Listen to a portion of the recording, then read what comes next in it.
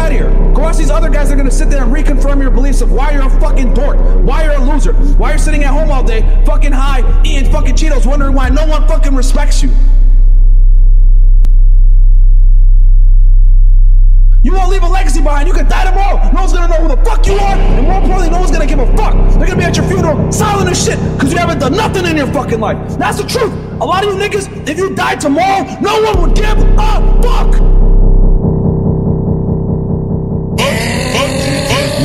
That's the truth. No one would give a fuck.